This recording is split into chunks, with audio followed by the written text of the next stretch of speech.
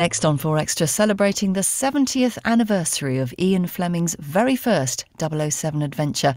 It's Bond, James Bond, on 4 Extra, in the first of 2 omnibus editions of Casino Royale. Published in 1953, the first film version of this story, of Bond's encounter with the sinister fraudster Le Chiffre, was made in 1967 and starred David Niven. The later, grittier 2006 remake with Daniel Craig is much closer to this, the original story. Alex Jennings reads part 1 of Casino Royale.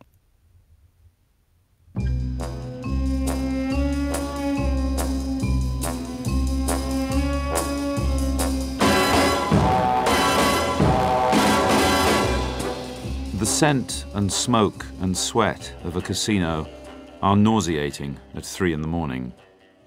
James Bond suddenly knew that he was tired. He always acted on this knowledge. It helped him to avoid staleness and the sensual bluntness that breeds mistakes. He shifted himself unobtrusively away from the roulette he had been playing and went to stand for a moment at the brass rail which surrounded the top table in the salle privée.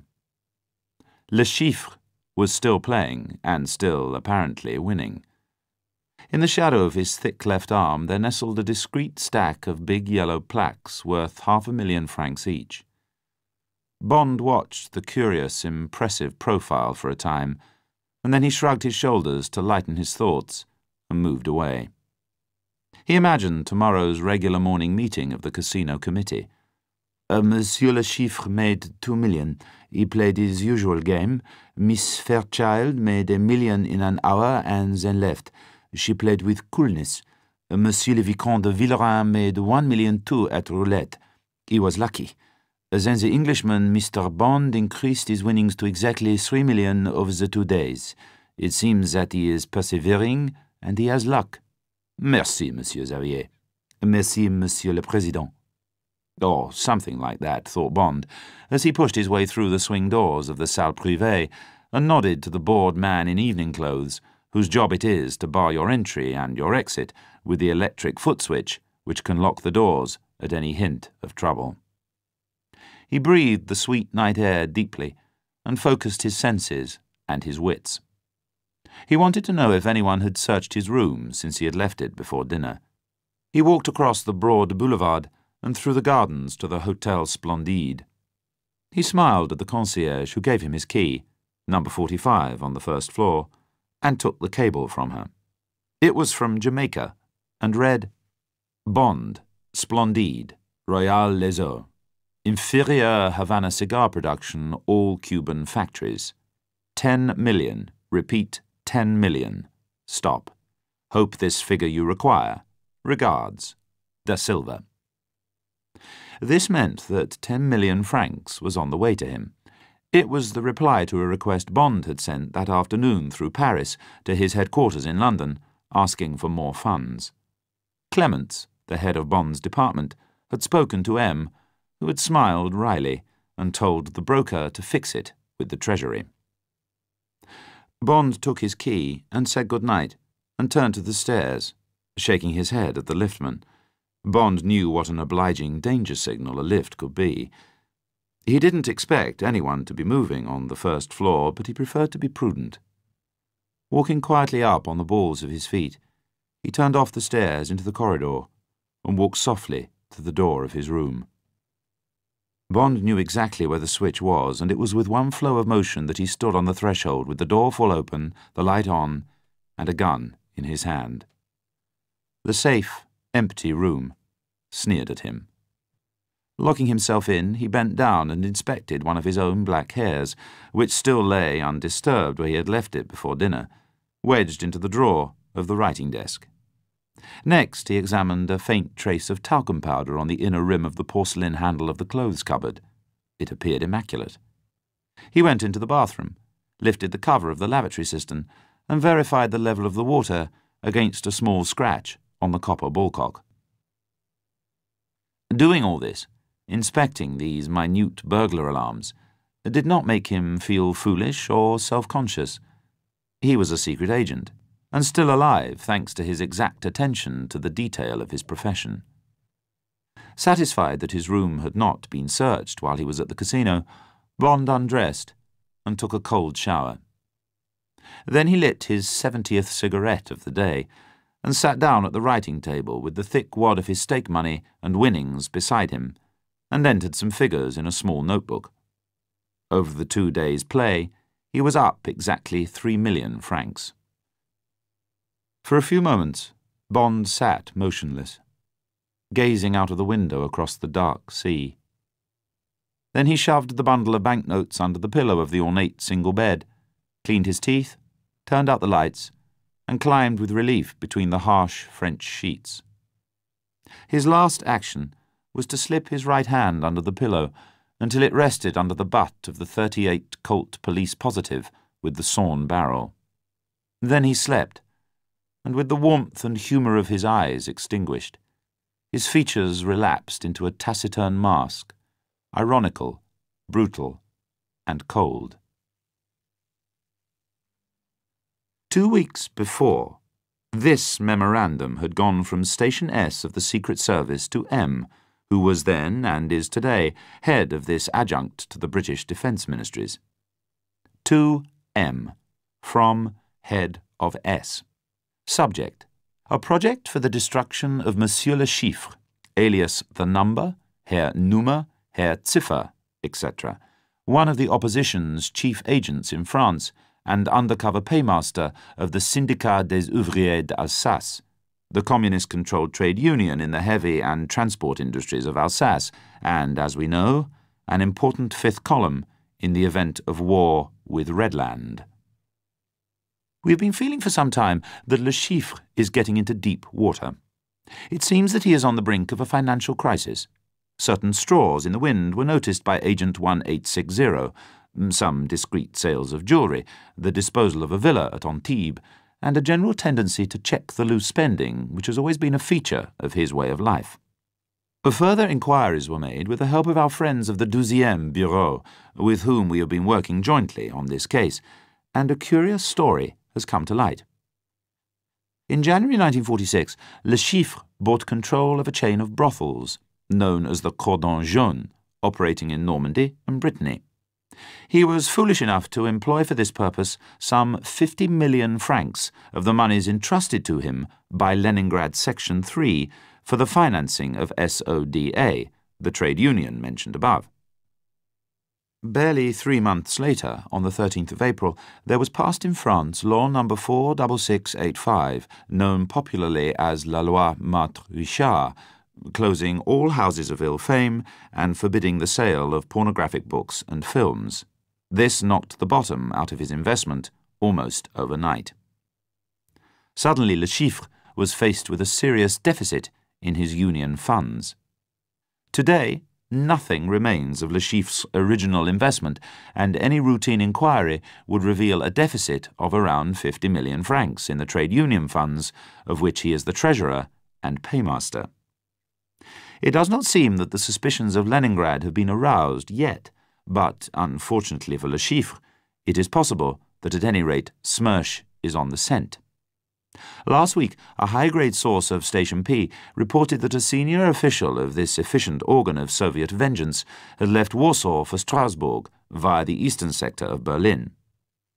If Le Chiffre knew that SMERSH was on his tail, or that they had the smallest suspicion of him, he would have no alternative but to commit suicide or attempt to escape.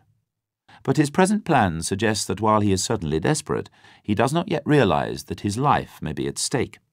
It is these rather spectacular plans of his that have suggested to us a counter-operation which, though risky and unconventional, we submit at the end of this memorandum with confidence. In brief, Le Chiffre plans, we believe, to follow the example of most other desperate till robbers and make good the deficit in his accounts by gambling. We know that he has taken a small villa in the neighbourhood of Royale-les-Eaux, just north of Dieppe, for a week from a fortnight tomorrow. It is here that Le Chiffre will, we are confident, endeavour on or after the 15th of June to make a profit at baccarat of 50 million francs on a working capital of 25 million, and, incidentally, save his life. A proposed counter-operation. It will be greatly in the interests of this country and of the other nations of the North Atlantic Treaty Organization that this powerful Soviet agent should be ridiculed and destroyed, that his communist trade union should be bankrupted and brought into disrepute, and that this potential fifth column, with a strength of 50,000, capable in time of war of controlling a wide sector of France's northern frontier, should lose faith and cohesion. All this would result if Le Chiffre could be defeated at the tables. N.B. Assassination is pointless. Leningrad would quickly cover up his defalcations and make him into a martyr. We therefore recommend that the finest gambler available to the service should be given the necessary funds and endeavour to out-gamble this man. Signed, S. Head of S, the section of the Secret Service concerned with the Soviet Union, was so keen on his plan for the destruction of Le Chiffre that he took the memorandum himself and went up to the top floor of the gloomy building overlooking Regent's Park. He walked belligerently up to M's Chief of Staff. "Now look here, Bill, I want to sell something to the Chief. Is this a good moment?" "What do you think, Penny?" The Chief of Staff turned to M's private secretary, who shared the room with him. Miss Moneypenny would have been desirable, but for eyes which were cool and direct and quizzical. "Should be all right. He won a bit of a victory at the FO this morning, and he's not got anyone for the next half an hour." She smiled encouragingly at Head of S. The Chief of Staff crossed his office, docket in hand, and went through the double doors leading into M's room. In a moment he came out, and over the entrance a small blue light burned the warning that M was not to be disturbed. James Bond's interview with M had been short. "What about it, Bond?" Bond looked across the desk into the shrewd, clear eyes. "It's very kind of you, sir. I'd like to do it. But I can't promise to win. The odds at baccarat are the best after 30 et 40, but I might get a bad run against me and get cleaned out. Play's going to be pretty high. Opening will go up to 500,000, I should think." Bond was stopped by the cold eyes. M knew all this already. That was his job, knowing the odds at everything, and knowing men, his own and the opposition's. Bond wished he had kept quiet about his misgivings. "He can have a bad run too," said M. "You'll have plenty of capital, up to 25 million, the same as him." He smiled. "Go over a few days before the big game starts and get your hand in. I'm going to ask the 12e to stand by. I'll try and persuade them to send Matisse. You seem to get on well with him in Monte Carlo on that other casino job. And I'm going to tell Washington. Anything else?" Bond shook his head. "I'd certainly like to have Matisse, sir." "Well, we'll see. Try and bring it off. We're going to look pretty foolish if you don't. And watch out. This sounds an amusing job, but I don't think it's going to be. Well, best of luck." "Thank you, sir," said Bond, and went to the door. "Just a minute." Bond turned. "I think I'll keep you covered, Bond. 2 heads are better than 1. They'll get in touch with you at Royale. You needn't worry. It'll be someone good." Bond would have preferred to work alone, but one didn't argue with M. He left the room, hoping that the man they sent would be loyal to him, and neither stupid nor, worse still, ambitious.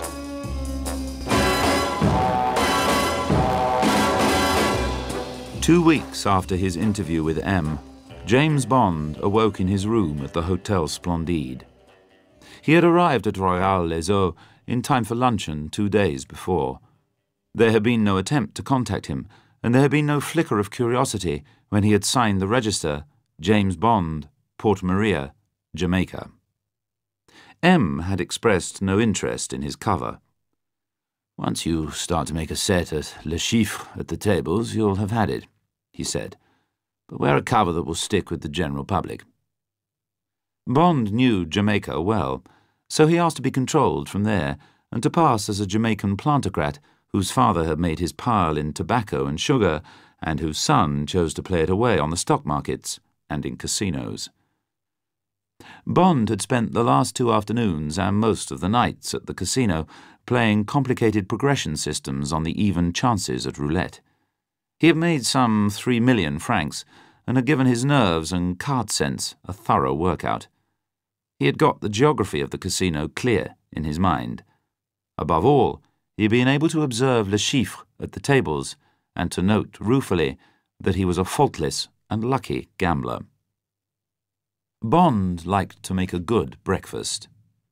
After a cold shower, he looked out at the beautiful day and consumed half a pint of iced orange juice, 3 scrambled eggs and bacon, and a double portion of coffee, without sugar.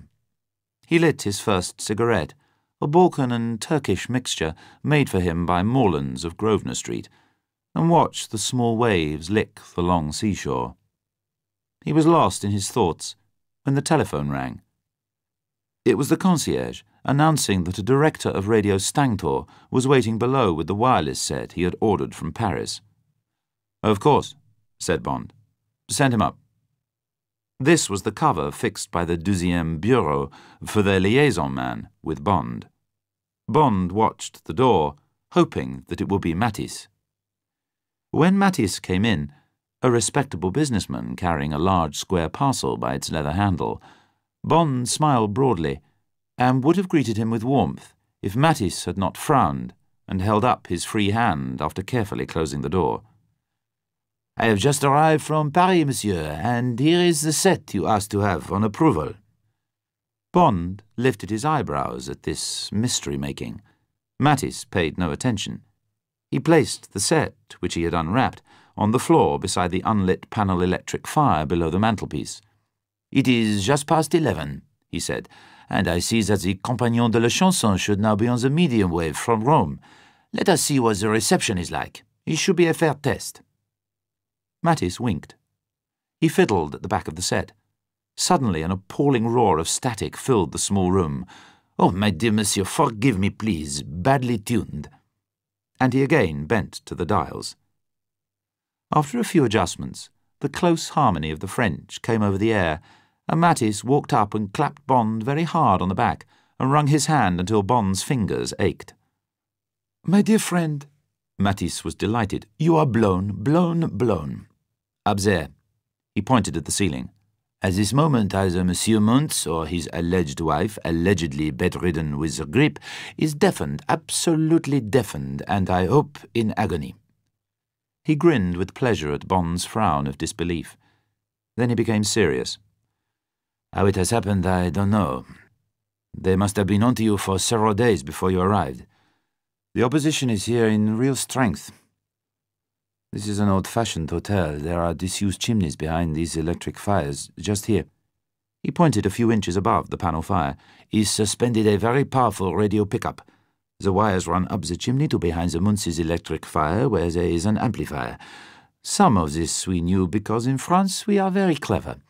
The rest we confirmed by unscrewing your electric fire a few hours before you got here."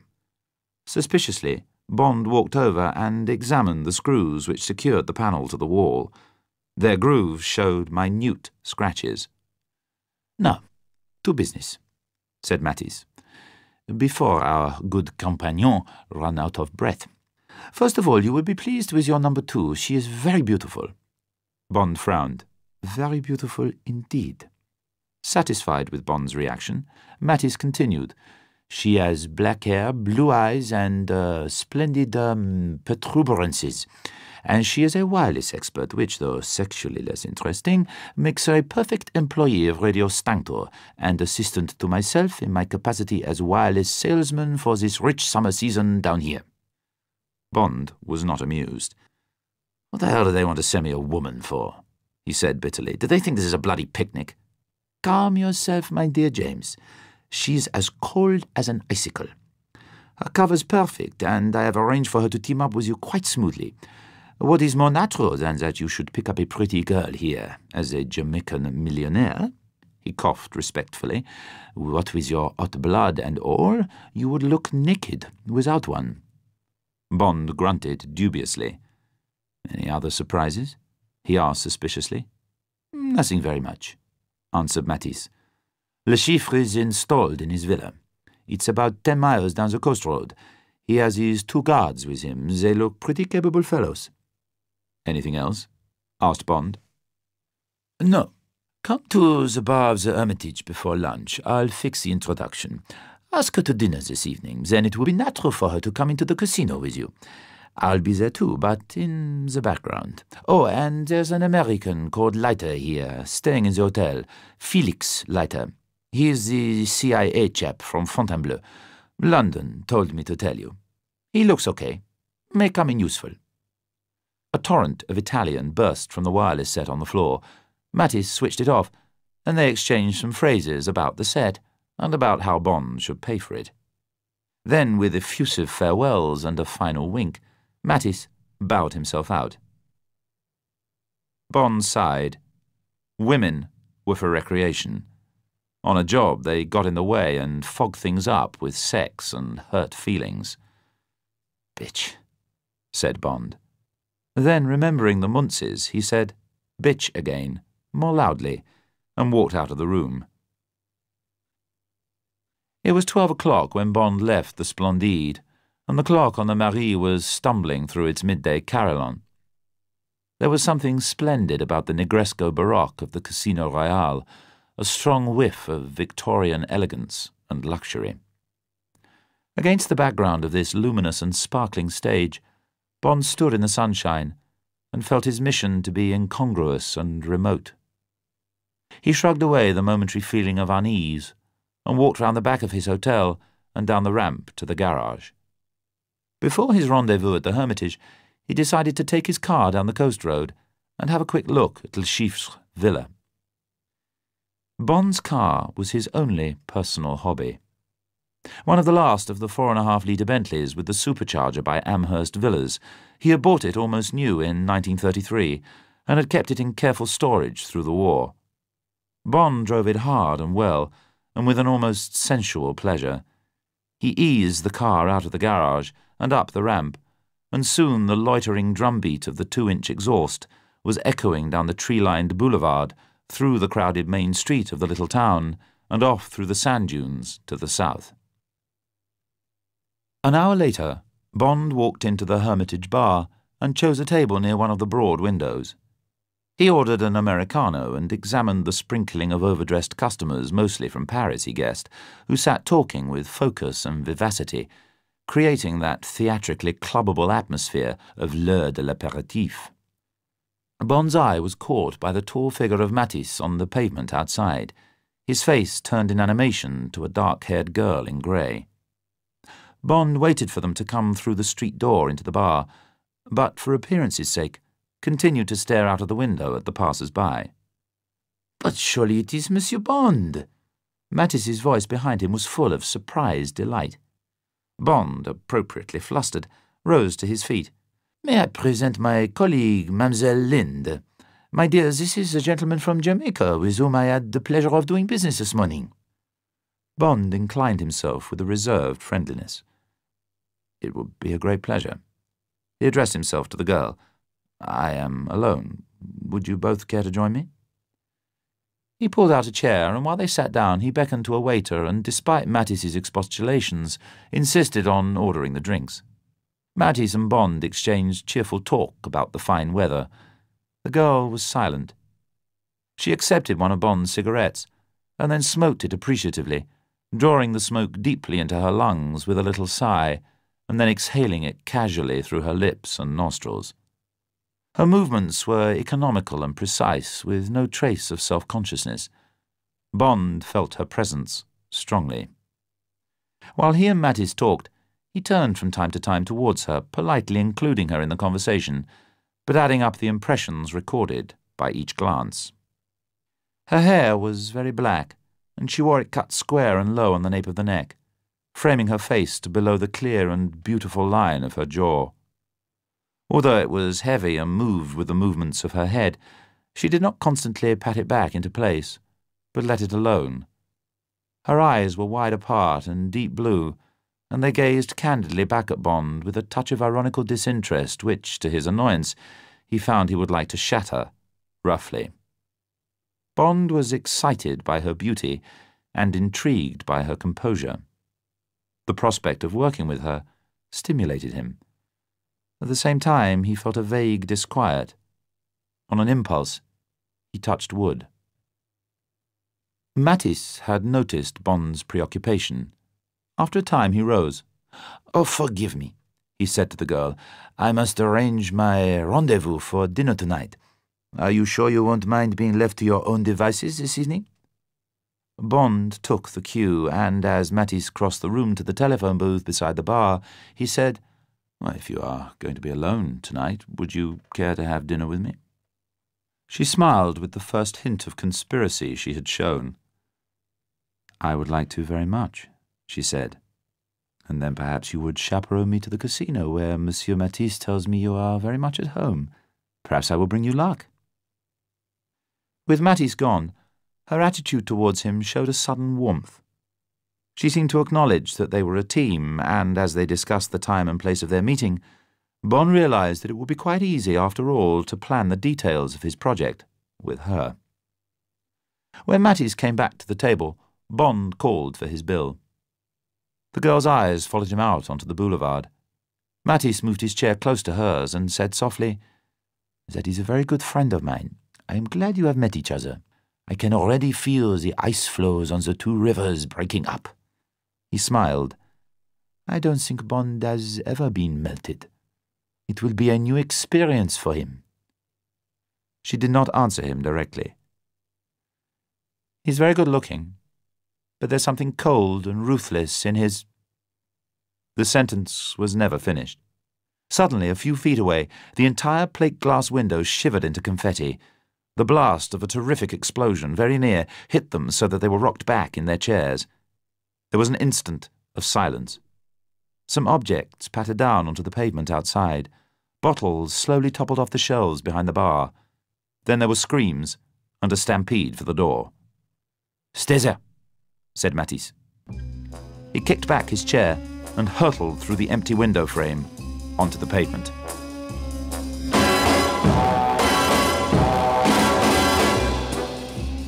When Bond left the bar, he walked purposefully along the pavement flanking the tree-lined boulevard towards his hotel a few hundred yards away. There were few people abroad, and the two men standing quietly under a tree on the opposite side of the boulevard looked out of place. Each wore a straw hat, and they had the appearance of a variety turn waiting for a bus on the way to the theatre. Incongruously, each dark, squat little figure was illuminated by a touch of bright colour, a bright red and a bright blue camera case slung from the shoulder. By the time Bond had taken in these details, he had come to within 50 yards of the two men. He was reflecting on the possibilities of cover when an extraordinary and terrible scene was enacted. Red Man seemed to give a short nod to Blue Man. Blue Man, and Bond could not see exactly as the trunk of a plane tree obscured his vision, bent forward and seemed to fiddle with his camera case. Then, with a blinding flash of white light, there was the ear-splitting crack of a monstrous explosion, and Bond, despite the protection of the tree trunk, was slammed down to the pavement by a bolt of hot air. He lay, gazing up at the sun, while the air went on twanging with the explosion, as if someone had hit the bass register of a piano with a sledgehammer. When, dazed and half-conscious, he raised himself on one knee, a ghastly rain of pieces of flesh and shreds of blood-soaked clothing fell on him. The road was a smoking crater. Of the two men in straw hats, there remained absolutely nothing. Bond felt himself starting to vomit. It was Matisse who got to him first, and by that time Bond was standing with his arm round the tree which had saved his life. He allowed Matisse to lead him off towards the Splendide, from which guests and servants were pouring in chattering fright. They managed to push through the throng and along the corridor to Bond's room. Matisse paused only to turn on the radio in front of the fireplace. Then, while Bond stripped off his blood-flecked clothes, Matisse sprayed him with questions. "Merde, but you are lucky," he said when Bond had finished. "Clearly the bomb was intended for you. They intended to throw it and then dodge behind their tree. But it all came out the other way around. Never mind. We will discover the facts. His eyes glittered. Now, get a drink and some lunch and a rest, he ordered Bond. For me, I must get my nose quickly into this affair before the police have muddied the trail with their big black boots. He turned off the radio and waved an affectionate farewell. Bond sat for a while by the window and enjoyed being alive. Bond had always been a gambler. He loved the dry riffle of the cards and the constant, unemphatic drama of the quiet figures round the green tables. He was amused by the impartiality of the roulette ball and of the playing cards, and their eternal bias. On this June evening, when Bond walked into the salle privée, it was with a sensation of confidence and cheerful anticipation that he changed 1,000,000 francs into plaques of 50,000 and took a seat next to the chef de partie at roulette table number 1. Bond borrowed the chef's card and studied the run of the ball since the session had started at 3 o'clock that afternoon. He always did this, although he knew that each turn of the wheel, each fall of the ball into a numbered slot, has absolutely no connection with its predecessor. He accepted that the game begins afresh each time the croupier picks up the ivory ball and gives one of the 4 spokes of the wheel a controlled twist clockwise. Bond decided to play one of his favourite gambits and back the first 2 dozen numbers, each with the maximum, 100,000 francs. After 7 coups, he had won 6 times. His net profit was 400,000 francs. He kept off the table for the 8th throw. 0 turned up. This piece of luck cheered him further, and he decided to back the first and last dozens until he had lost twice. 10 throws later, he rose from the table, 1,000,000 francs to the good. Directly Bond had started playing in maximums, his game had become the centre of interest at the table. An American had shown more than the usual friendliness and pleasure at his winning streak. When Bond rose, he too pushed back his chair and called cheerfully across the table. "Thanks for the ride. Guess I owe you a drink. Will you join me?" Bond had a feeling that this might be the CIA man. "My name's Felix Leiter," said the American. "Glad to meet you." "Mine's Bond. James Bond." Bond insisted on ordering Leiter's Haig and Haig on the rocks, and then he looked carefully at the barman. "A dry martini," he said. "1, in a deep champagne goblet." "Oui, monsieur." "Just a moment. 3 measures of Gordon's, 1 of vodka, half a measure of quina lillet. Shake it very well until it's ice cold, then add a large thin slice of lemon peel. Got it?" "Certainly, monsieur." The barman seemed pleased with the idea. "Gosh, that's certainly a drink," said Leiter. Bond laughed. "When I'm concentrating," he explained, "I never have more than 1 drink before dinner. But I do like that one to be large and very strong and very cold and very well made. This drink's my own invention. I'm going to patent it, when I can think of a good name." Leiter lowered his voice. "You better call it the Molotov cocktail after the one you tasted this afternoon." Bond laughed. They sat down. "I'm glad to be working with you on this job," Leiter said. "Our people are definitely interested. In fact, Washington's pretty sick we're not running the show. Anyway, I'm under your orders, and I'm to give you any help you ask for." "I'm delighted you are," said Bond. "I'd be grateful if you'd stick around the casino this evening. I've got an assistant, a Miss Lind, and I'd like to hand her over to you when I start playing. You won't be ashamed of her. She's a good-looking girl." He smiled at Leiter. "And you might mark Le Chiffre's 2 gunmen. I can't imagine he'll try a roughhouse, but you never know." They parted company after arranging to see each other at the casino at around 10:30 or 11, the usual hour for the high tables to begin play.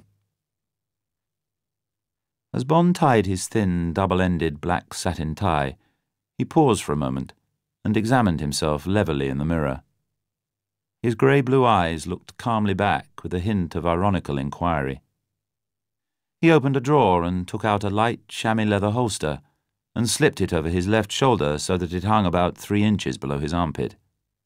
He slipped his single-breasted dinner jacket over his heavy silk evening shirt, verified in the mirror that there was absolutely no sign of the flat gun under his left arm, gave a final pull at his narrow tie, and walked out of the door and locked it. When he turned at the foot of the short stairs towards the bar, he heard the lift door open behind him, and a cool voice call, "Good evening." It was the girl. He had remembered her beauty exactly. He was not surprised to be thrilled by it again. Her dress was of black velvet, and there was a thin necklace of diamonds at her throat. Bond's heart lifted. "You look absolutely lovely. Business must be good in the radio world." She put her arm through his. "Do you mind if we go straight into dinner?" she asked. "I want to make a grand entrance, and the truth is there's a horrible secret about black velvet.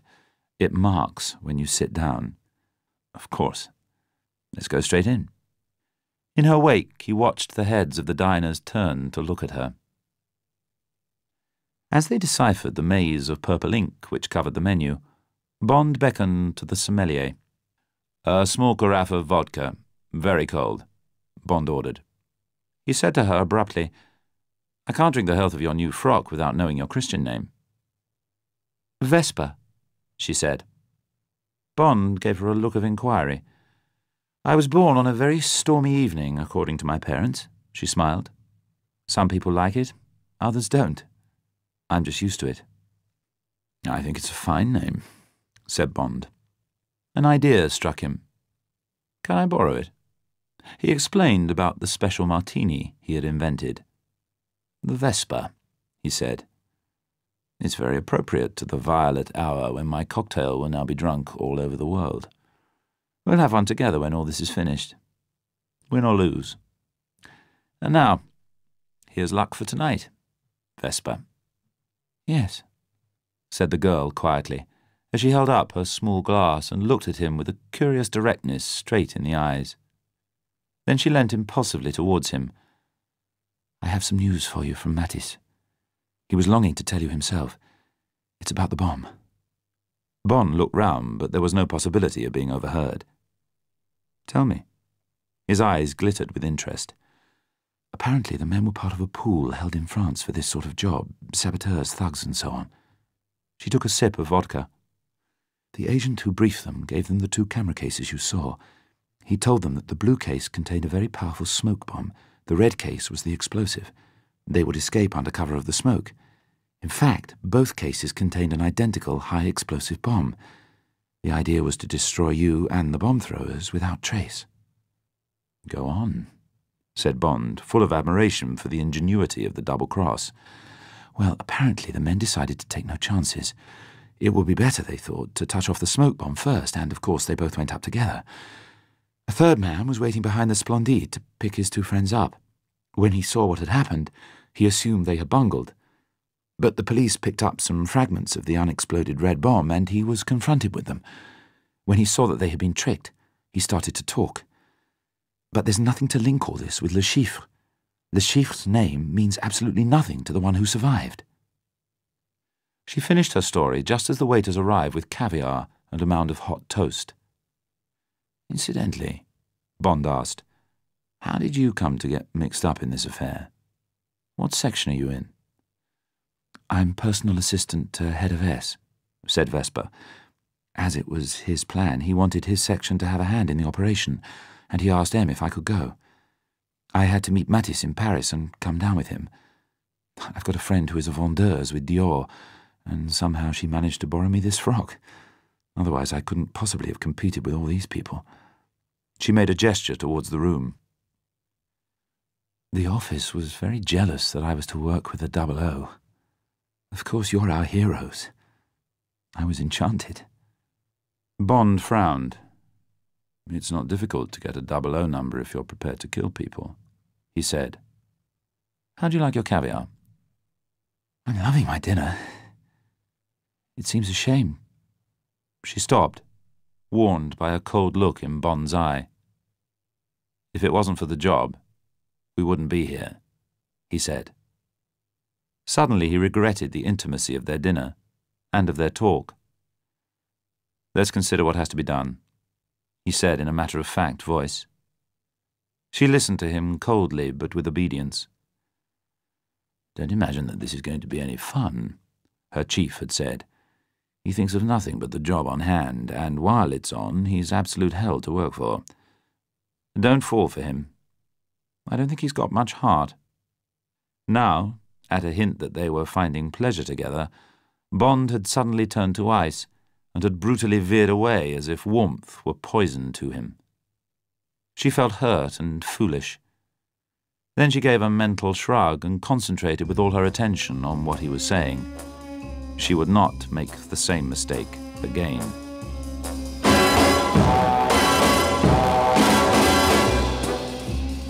Bond explained to Vesper just how baccarat is played.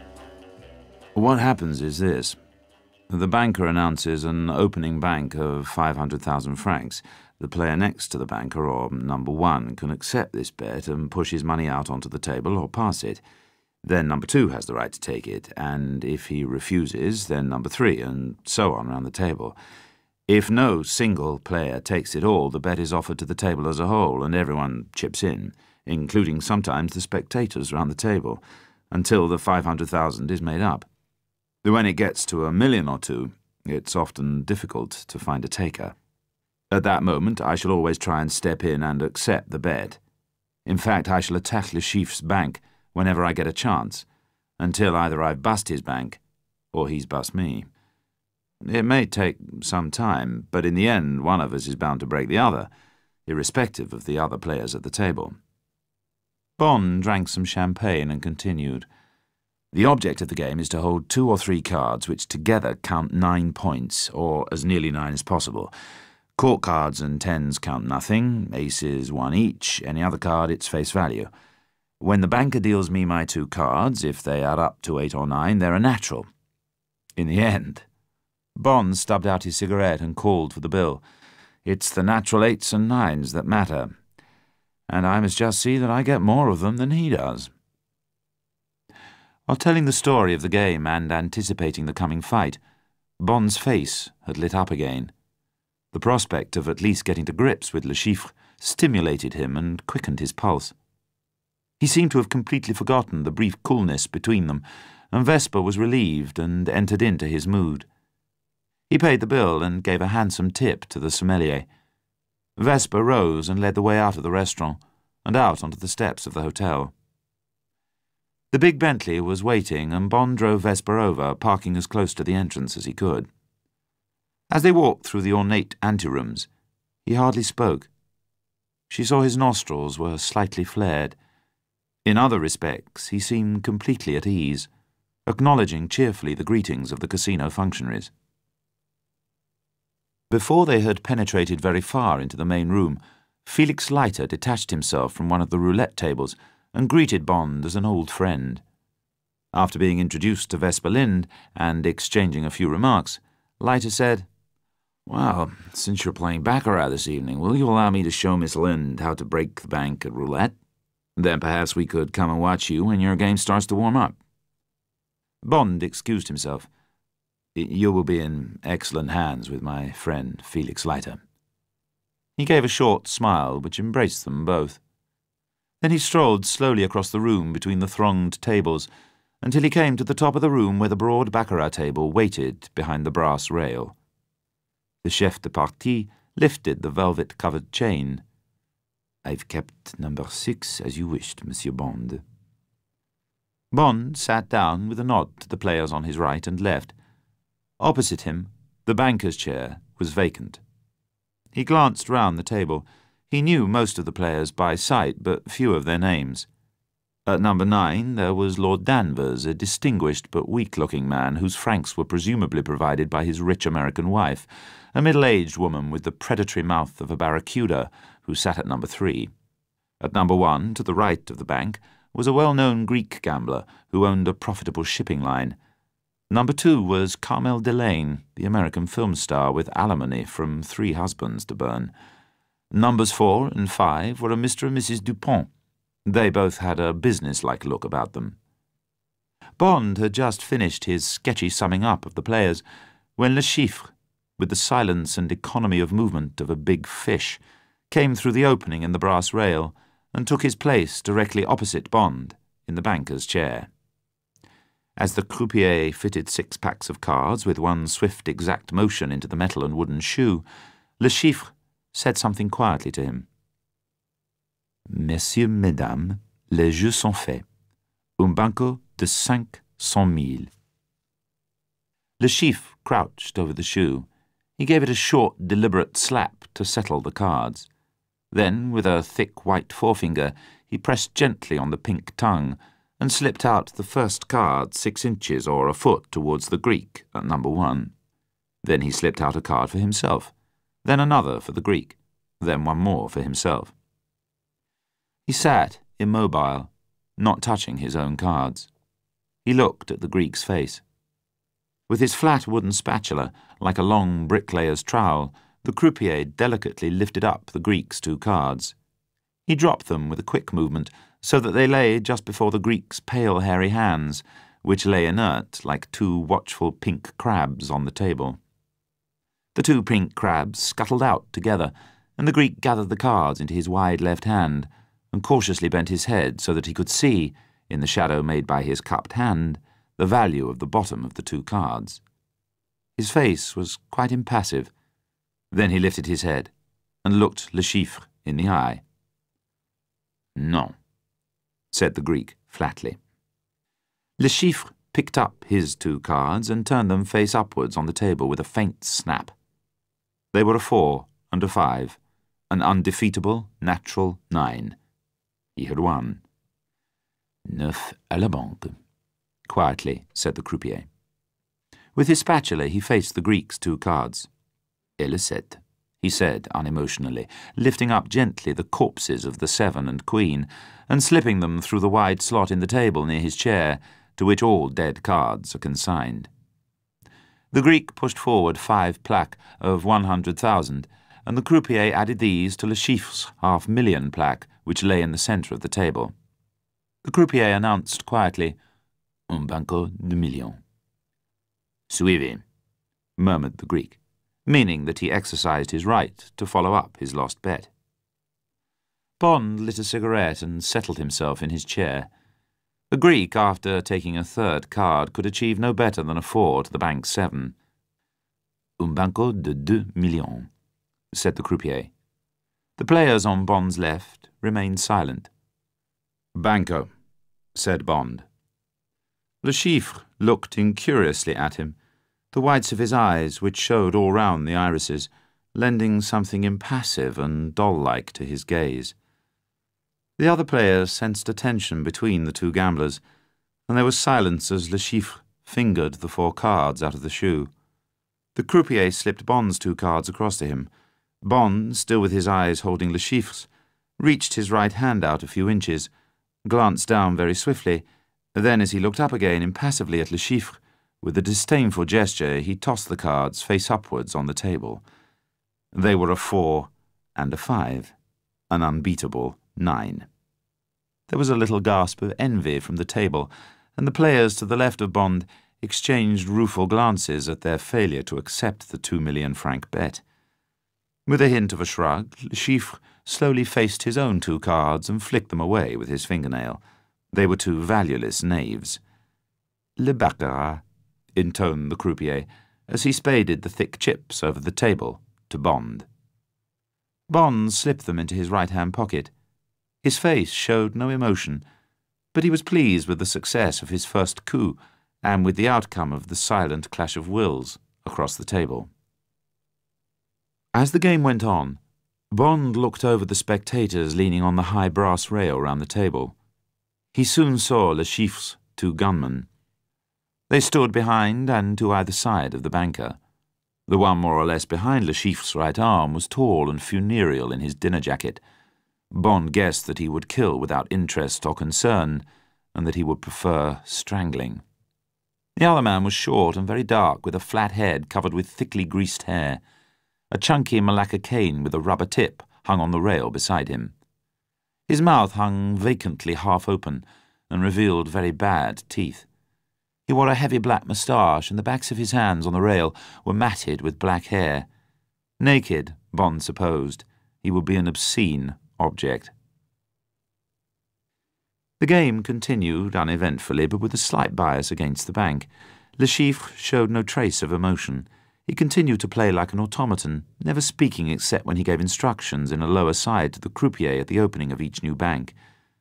It was at 1:10 by Bond's watch, when the whole pattern of play suddenly altered. The Greek at number 1 was still having a bad time. He had lost the first coup of £500,000 and the second. He passed the third time, leaving a bank of 2 million. Carmel Delane at number 2 refused it. So did Lady Danvers at number 3. The Dupont looked at each other. "Banco," said Mrs. Dupont, and promptly lost to the banker's natural 8. "Un banco de 4 millions," said the croupier. "Banco," said Bond, pushing out a wad of notes. Again he fixed Le Chiffre with his eye. Again he gave only a cursory look at his 2 cards. "No," he said. He held a marginal 5. The position was dangerous. Le Chiffre turned up a knave and a 4. He gave the shoe another slap. He drew a 3. "Sept à la banque," said the croupier. "Et 5. He added as he tipped Bond's losing cards face upwards.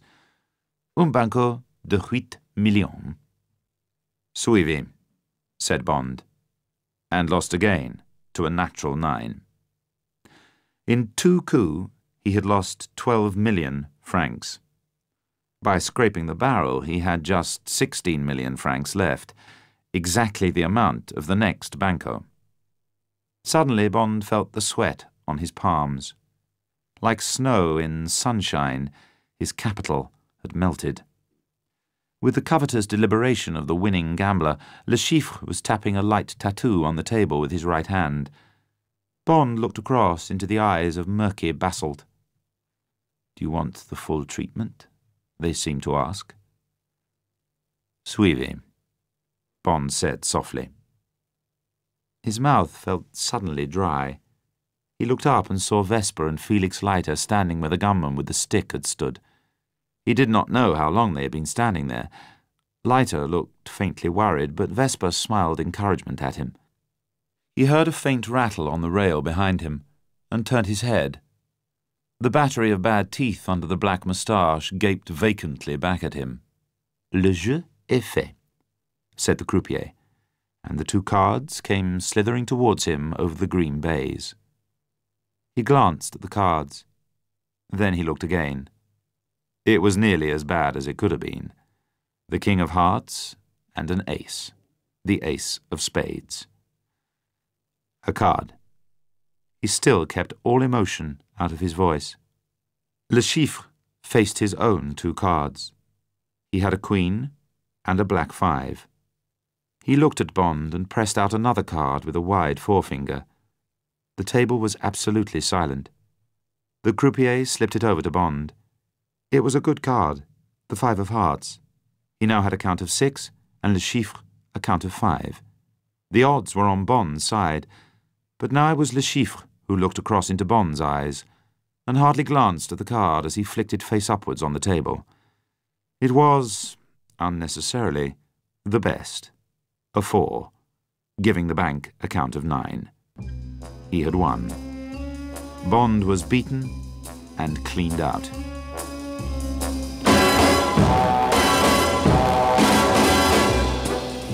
Bond sat silent, frozen with defeat. He opened his wide black case and took out a cigarette. He took a deep lungful of smoke and expelled it between his teeth with a faint hiss. What now? Back to the hotel and bed, avoiding the commiserating eyes of Matisse and Leiter and Vesper? Back to the telephone call to London, and then tomorrow the plane home, the taxi up to Regent's Park, the walk up the stairs and along the corridor, and M's cold face across the table, his forced sympathy, his better luck next time, and, of course, there couldn't be one. Not another chance like this. He looked round the table and up at the spectators. Few were looking at him. They were waiting, waiting to see if anyone would conceivably challenge this huge bank of 32 million francs, this wonderful run of banker's luck. Leiter had vanished, not wishing to look Bond in the eye after the knockout, he supposed. Yet Vesper looked curiously unmoved, but then Bond reflected she knew nothing of the game, had no notion, probably, of the bitterness of his defeat. The huissier was coming towards Bond inside the rail. He placed a squat envelope beside Bond on the table. It was as thick as a dictionary. Bond's heart thumped. He took the heavy, anonymous envelope below the level of the table and slit it open with his thumbnail, noticing that the gum was still wet on the flap. Unbelieving, and yet knowing it was true, he felt the broad wads of notes. He slipped them into his pockets, retaining the half-sheet of notepaper which was pinned to the topmost of them. Martial aid, 32 million francs, with the compliments of the USA. Bond swallowed. He looked over towards Vesper. Felix Leiter was again standing beside her. He grinned slightly, and Bond smiled back and raised his hand from the table in a small gesture of benediction. Then he set his mind to sweeping away all traces of the sense of complete defeat which had swamped him a few minutes before. This was a reprieve, but only a reprieve. There could be no more miracles. This time, he had to win. The croupier had completed his task of making a pile of the giant steak in the middle of the table. There lay £32,000. Perhaps, thought Bond, Le Chiffre needed just one more coup, a few million francs, to achieve his object. Then he would have made his 50 million francs and would leave the table. He showed no signs of moving, and Bond guessed with relief that somehow he must have overestimated Le Chiffre's resources. At last, Le Chiffre nodded. Un banco de 32 millions. The croupier's voice rang out. A silence built itself up round the table. It was then that Bond leant slightly forward. Suivez, he said quietly. There was an excited buzz round the table. The word ran through the casino. People crowded in. 32 million. For most of them it was more than they had earned all their lives. It was, literally, a small fortune. One of the casino directors consulted with the chef de partie. The chef de partie turned apologetically to Bond. Excusez-moi, monsieur. La mise? It was an indication that Bond really must show he had the money to cover the bet. They knew, of course, that he was a very wealthy man, but after all, 32 millions. It was when Bond shovelled the great wad of notes out onto the table that he caught a swift exchange of glances between Le Chiffre and the gunman standing directly behind Bond. Immediately, he felt something hard press into the base of his spine. At the same time, a thick voice speaking southern French said softly, urgently, just behind his right ear, "This is a gun, monsieur. It is absolutely silent. It can blow the base of your spine off without a sound. You will appear to have fainted. I shall be gone. Withdraw your bet before I count 10. If you call for help, I shall fire." The voice was confident. Bond believed it. The thick walking stick was explained. Bond knew the type of gun. He had tested them himself. Said the voice. Bond turned his head. There was the man, leaning forward close behind him, smiling broadly under his black moustache, as if he was wishing Bond luck, completely secure in the noise and the crowd. The discoloured teeth came together. "De," said the grinning mouth. Bond looked across. Le Chiffre was watching him. His eyes glittered back at Bond. His mouth was open and he was breathing fast. Trois. Bond looked over at Vesper and Felix Leiter. They were smiling and talking to each other. The fools! Where was Matisse? Where were those famous men of his? Quatre. Couldn't someone see what was happening? Cinq. The croupier was tidying up the pile of notes. The chef de partie bowed smilingly towards Bond. Directly the stake was in order, he would announce, "Le jeu est fait," and the gun would fire, whether the gunman had reached 10 or not. six. Bond decided. It was a chance. He carefully moved his hands to the edge of the table, gripped it, edged his buttocks right back, feeling the sharp gun sight grind into his coccyx. Sept. The chef de partie turned to Le Chiffre with his eyebrows lifted, waiting for the banker's nod that he was ready to play. Suddenly, Bond heaved backwards with all his strength. His momentum tipped the crossbar of the chair back down so quickly that it cracked across the Malacca tube and wrenched it from the gunman's hand before he could pull the trigger. Bond went head over heels onto the ground amongst the spectators' feet, his legs in the air. There were cries of dismay. Hands helped him to his feet and brushed him down. Bond held on to the brass rail. He looked confused and embarrassed. He brushed his hands across his forehead. "A momentary faintness," he said. "It is nothing. The excitement, the heat." There were expressions of sympathy. Would Monsieur prefer to withdraw, to lie down, to go home? Should a doctor be fetched? Bond shook his head. He was perfectly all right now. His excuses to the table. To the banker, also. A new chair was brought, and he sat down. He looked across at Le Chiffre. Through his relief at being alive, he felt a moment of triumph at what he saw. Some fear in the fat, pale face. There was no trace of the gunman, but the huissier was looking for someone to claim the Malacca stick. Bond beckoned to him. "If you will give it to that gentleman over there." He indicated Felix Leiter. "He will return it. It belongs to an acquaintance of his." Bond grimly reflected that a short examination would reveal to Leiter why he had made such an embarrassing public display of himself. He turned back to the table and tapped the green cloth in front of him to show that he was ready. "La partie continue," announced the chef impressively. "Un banco de 32 millions." The spectators craned forward. Bond's mind was clear again. By a miracle he had survived a devastating wound. The success of his gambit with the chair had wiped out all memories of the dreadful valley of defeat through which he had just passed. The cards were waiting for him. They must not fail him. The two cards slithered towards him across the green sea. Like an octopus under a rock, Le Chiffre watched him from the other side of the table. Would it be the lift of the heart which a 9 brings or an 8 brings? He fanned the two cards under the curtain of his hand. The muscles of his jaw rippled as he clenched his teeth. His whole body stiffened in a reflex of self-defense. He had 2 queens, 2 red queens. They looked roguishly back at him from the shadows. They were the worst. They were nothing. 0. Baccarat. "A card," said Bond, fighting to keep hopelessness out of his voice. He felt Le Chiffre's eyes boring into his brain. The banker slowly turned his own 2 cards face up. He had a count of 3, a king and a black 3.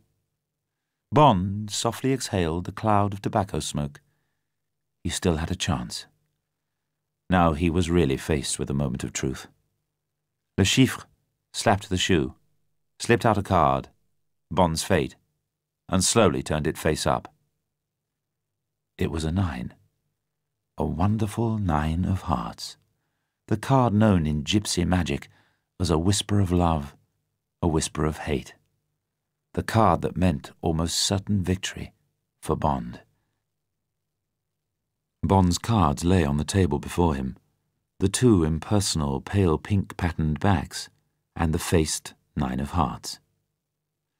The sweat was running down either side of the banker's beaky nose. His thick tongue came out slyly and licked a drop out of the corner of his red gash of a mouth. He looked at Bond's cards, and then at his own, and then back at Bond's. Then his whole body shrugged, and he slipped out a card for himself from the lisping shoe. He faced it. The table craned.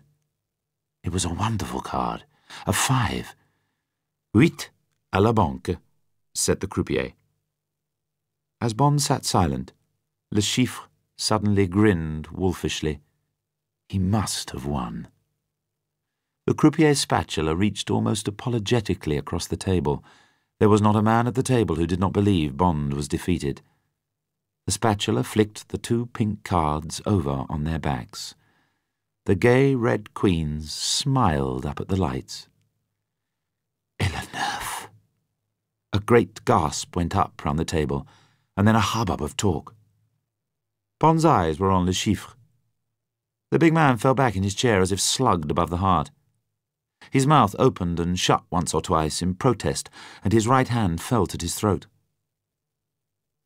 As the huge stack of plaque was shunted across the table to Bond, the banker reached into an inner pocket of his jacket and threw a wad of notes onto the table. The croupier riffled through them. "Un banco de 10 millions," he announced. "This is the kill," thought Bond. "This man has reached the point of no return. He has come to where I stood an hour ago, and he is making the last gesture that I made. But if this man loses, there is no one to come to his aid, no miracle to help him." Bond sat back and lit a cigarette. On a small table beside him, half a bottle of Clicquot and a glass had materialized. Without asking who the benefactor was, Bond filled the glass to the brim and drank it down in 2 long draughts. "Banco," he said, speaking straight at Le Chiffre. Once more the 2 cards were borne over to him, and this time the croupier slipped them into the green lagoon between his outstretched arms. Bond curled his right hand in, glanced briefly down, and flipped the cards face up into the middle of the table. "Le neuf," said the croupier. Le Chiffre was gazing down at his own 2 black kings. "Et le baccarat," and the croupier eased across the table the fat tide of plaque. Le Chiffre watched them go to join the serried millions in the shadow of Bond's left arm. Then he stood up slowly, and without a word he brushed past the players to the break in the rail. He unhooked the velvet-covered chain and let it fall. The spectators opened a way for him. They looked at him curiously and rather fearfully, as if he carried the smell of death on him. Then he vanished from Bond's sight.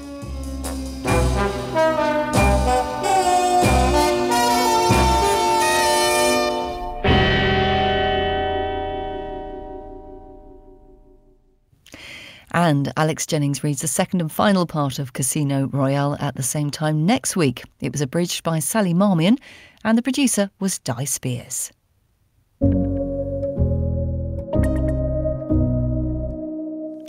Well, after our foray into the murky world of Casino Royale, who better to share his inheritance tracks with us next than an actor who played 007 in no less than 7 Bond films, with, it has to be said, a distinct twinkle in the eye. He is Sir Roger Moore.